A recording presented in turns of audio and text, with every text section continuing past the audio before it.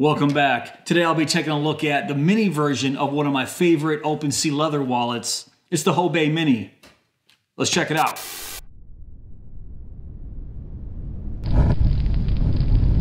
Alright, so let me give you guys a close-up of the brand new open sea leather Houbei Mini. And while you guys are checking this out, let's talk about some of the features. The open sea leather Houbei Mini is a vertical style minimalist wallet with two pockets. One internal pocket and one quick access card pocket on the outside.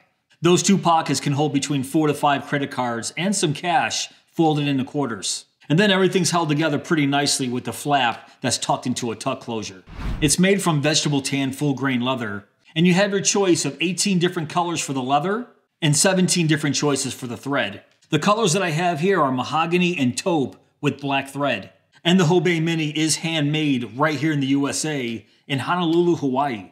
All right, let's talk dimensions. It comes in at 2.75 inches by 3.75 inches. And according to my weight test, it comes in at 0.9 ounces. That's 25.51 grams. So most of you out there know that I am a big fan of Open Sea Leather's Houbei, the full-size version. This is the version 1.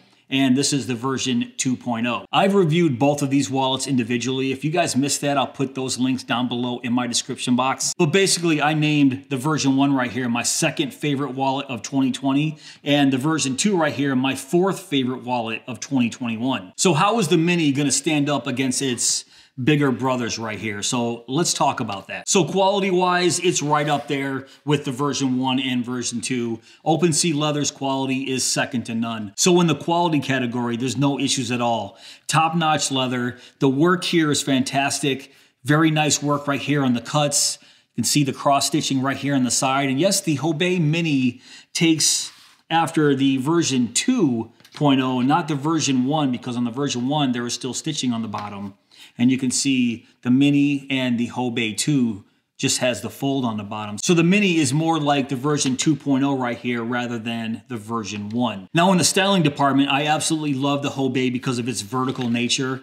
I prefer vertical wallets over horizontal style wallets any day. But with the Mini here, there's a few big differences that set it apart from its bigger brothers. One of those differences is on the inside. You can see there's just one internal pocket on the inside and one quick access card pocket on the back, versus the full-size Houbei right here that has 3 internal card pockets, one quick access card pocket on the back, and yes, they still both have the tuck closure right there. So that's actually very surprising because all of the other mini wallets that I have from Open Sea Leather are just shrunken down versions of their full size, meaning they all have the same amount of pockets on the inside, but not the Houbei here. So I would keep that in mind if you're looking at the Houbei Mini, because it doesn't have the same amount of pockets as its full size brother right here. Another big aesthetic change is right here on the outside. So on the Mini, you can see this flap right here.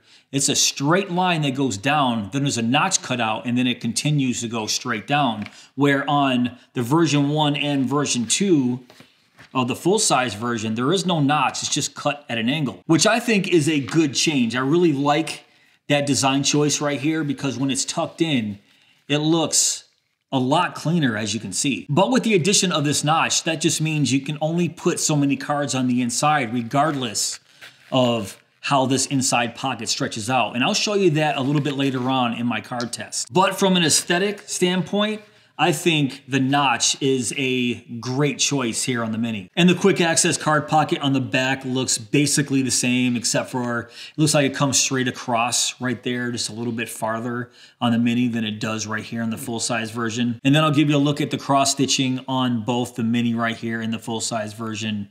Always great work by Mike over at Open Sea Leather with the stitching. Very nice work. So now let's test out that 5 card capacity here. So I have 4 flat cards, and just gonna stick them right into that single internal pocket right there. And with those 4 flat cards, you can see it closes up perfectly. And you can see that notch lines up very nicely with the tuck closure right there. And now let's get that 5th card in the quick access card pocket on the back. And then, of course, with this pretty aggressive angled cutout right there, just makes it super functional. Very easy to get your cards in and out of that quick access card pocket. But let's talk about this notch right here with how many cards you can stick on the inside.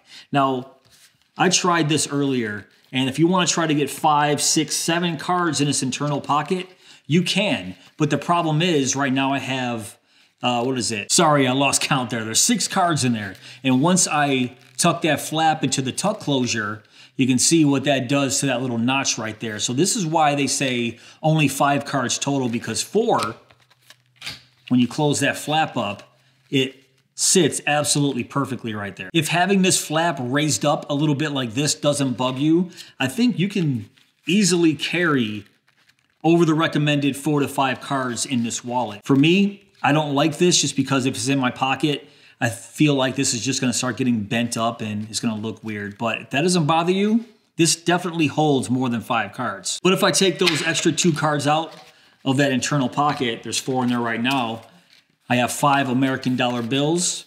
Let's fold this into quarters and stick those behind those cards and close it back up.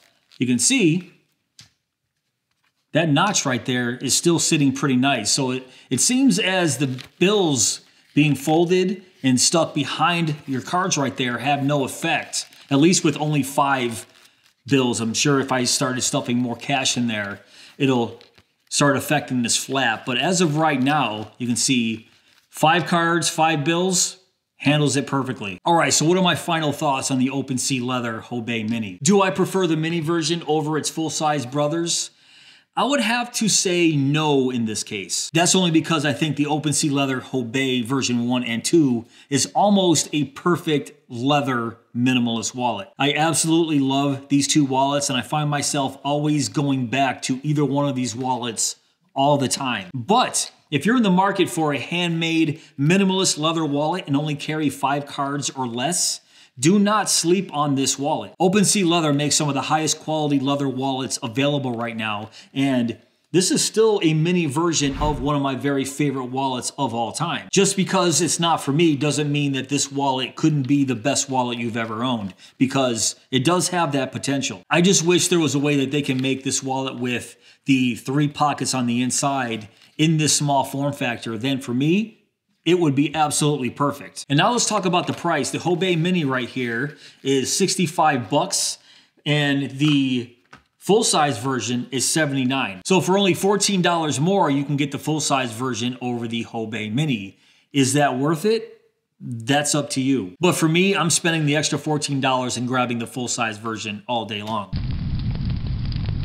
All right, guys, that's pretty much it for this video. What do you think of the Open Sea Leather Houbei Mini? Now, if you want to pick this up for yourself, we'll have links down below in my description box. But if you did enjoy this video, please give me that thumbs up. Please subscribe. And go!